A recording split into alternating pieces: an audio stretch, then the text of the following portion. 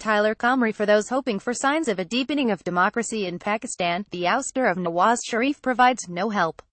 On the surface, the decision of the Pakistani Supreme Court to disqualify Mr. Sharif and his family from holding office over allegations of corruption seems a triumph for the rule of law, but the way it was done smacks too much of political infighting to celebrate, and the ensuing confusion is in no one's interest.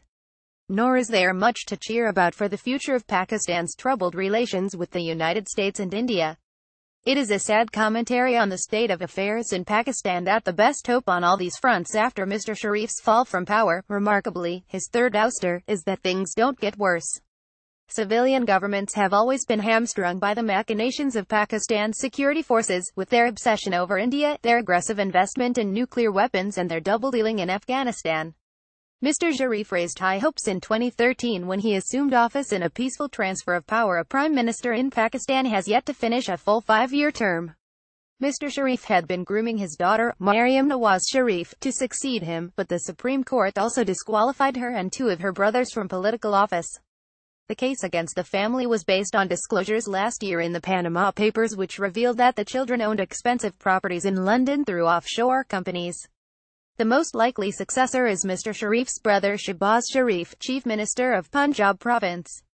Shehbaz is regarded as a competent administrator, and he would probably be more acceptable to the security forces, who were wary of Mr. Sharif's efforts to curb their power, encourage negotiations between the Afghan Taliban and the Kabul government, and improve relations with India, the military's bet nor.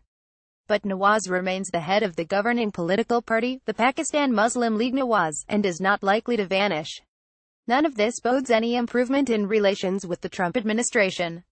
Last week, the White House said it would again withhold some funds intended to reimburse Pakistan for military operations against Afghan terrorist groups because the Pakistanis had not taken sufficient action against the Haqqani network, a powerful branch of the Taliban. But the Pakistani military is not apt to abandon the notion that it has more to gain through its own selection of which terrorist groups to attack or support than by following American directions. However unpromising the prognosis, a switch at the top does create opportunities for some change of course. The Trump administration should make every effort to persuade Mr. Sharif's successor that eradicating terrorists in Afghanistan is in the interests of both countries. On the domestic front, Pakistan's civilian leaders, for all their flaws, have at times tried to improve relations with India and to loosen the grip of the military, as Mr. Sharif did.